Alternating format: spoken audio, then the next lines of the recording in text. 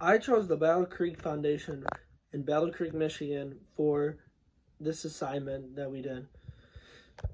On their website, I found many different things. Their mission statement is we promote giving the build endowment and provide leadership to improve quality for life. The Battle Creek Foundation is a public foundation built by generous residents who donated their time and talents and treasure to make Battle Creek a better place to live. It was founded in 1974 by Leonard White, Robert B. Miller, and Harry Davidson.